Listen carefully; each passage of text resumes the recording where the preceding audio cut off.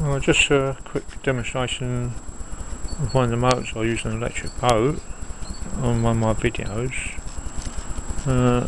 This is the end cover.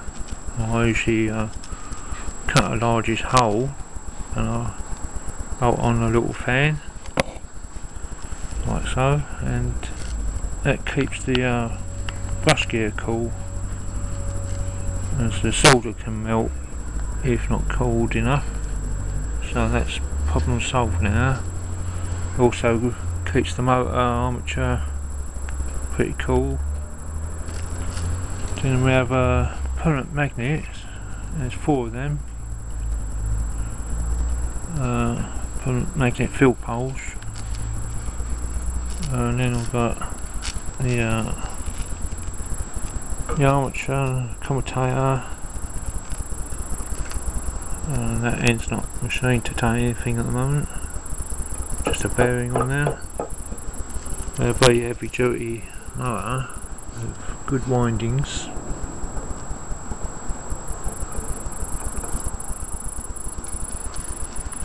And just the end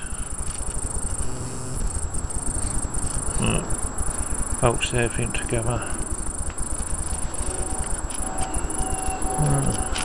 So it's a 24 volt and can take quite a lot of amps. I forget how many weight it was now.